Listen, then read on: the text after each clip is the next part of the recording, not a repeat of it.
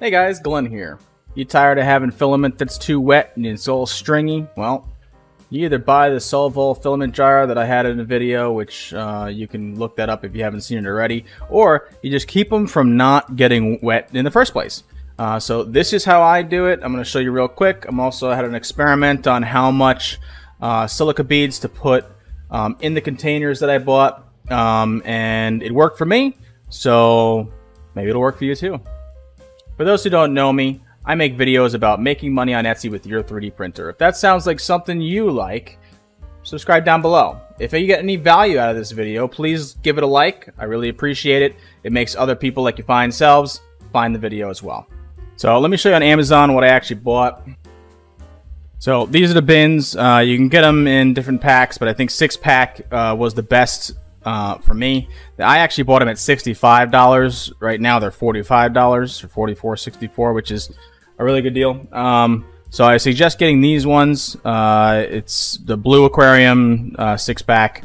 It's only $7.44 each. So if you buy them individually, they're going to be much more expensive. Or if you buy them from Walmart or anything, they do have them at Walmart, but they're way too expensive. And why would I want to go to Walmart when I could just have them shipped here?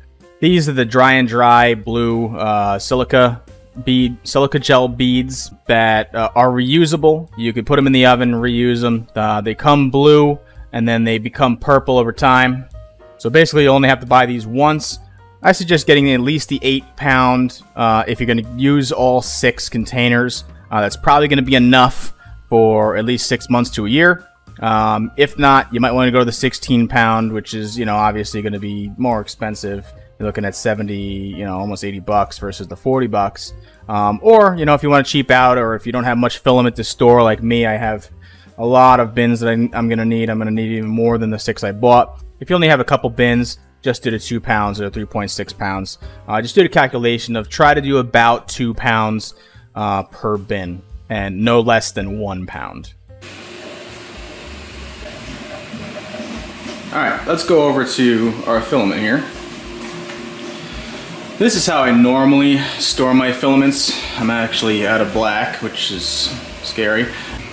I normally put them on the top and the bottom here, PLA at least.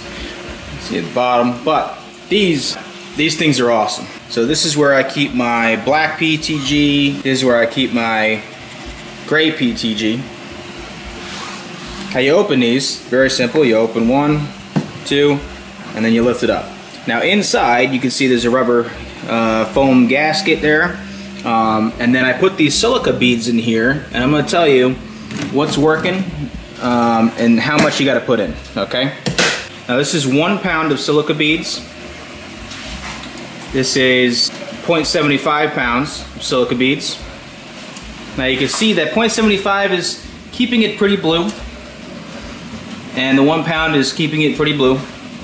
Then you go over here, and I did just a ½ pound and then a ¼ pound, and you can see it's purple. So it's time to put these in the oven, or the filament dryer, and get them back to where they got to be. So they are renewable, which is great, but you really want to have at least 1 pound in there for a space like this to keep these bags dry. Normally there's more filament in here, but I just have to order more. So I would not get these bins for PLA. It's more PETG or ASA or ABS, things like that. Definitely PETG or anything else besides PLA. You need these bins. You need something to store these in. I was using bags, which was really annoying. It's not as fast as the bins. It's not as neat as the bins. You can't see exactly what you have. Things slip off and fall when the printers move things around. It's much better for me. So this is why I recommend these bins. Now for my PLA, I leave it all outside. It's not a problem unless it's long-term storage. So something that a PLA, I do have some PLA in bins that I'm not going to use, or I don't expect to use for a year or 2 years or 3 years. If you don't want to keep it out for years because it gets brittle, and it might also get some moisture because I'm in basement now is where my studio is. So that's why I needed these bins. I hope this helped you guys. Watch this video next. Have a good day.